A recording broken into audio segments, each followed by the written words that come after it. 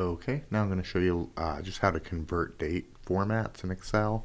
So Excel has any number of date formats. You can, if you want to learn more about date and time formats in Excel, I have more videos that you can check out below.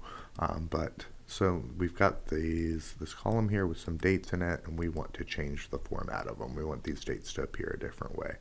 All I'm going to do is right-click the top of that column, go to Format Cells, and then over here I'm going to go to the date, and now I have all these date options. I can pick this one, it'll tell me the day of the week, make it a little wider, there we go, Wednesday, January 21st, Friday, February 17th.